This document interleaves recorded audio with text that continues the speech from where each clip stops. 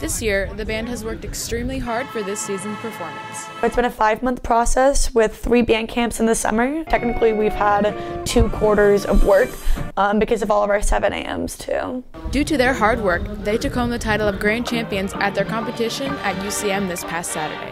We've been wanting to win this festival for 5 years now. We left everything on that field, and for our last performance of the season. The band has persevered through consecutive second places, and this win shows their dedication for a comeback. To say that we've gotten all consecutive 2s and then finally a grand championship at the end of the year, it's been the best year so far. For ONW Now, this has been Lily Beckwith. Now back to the desk.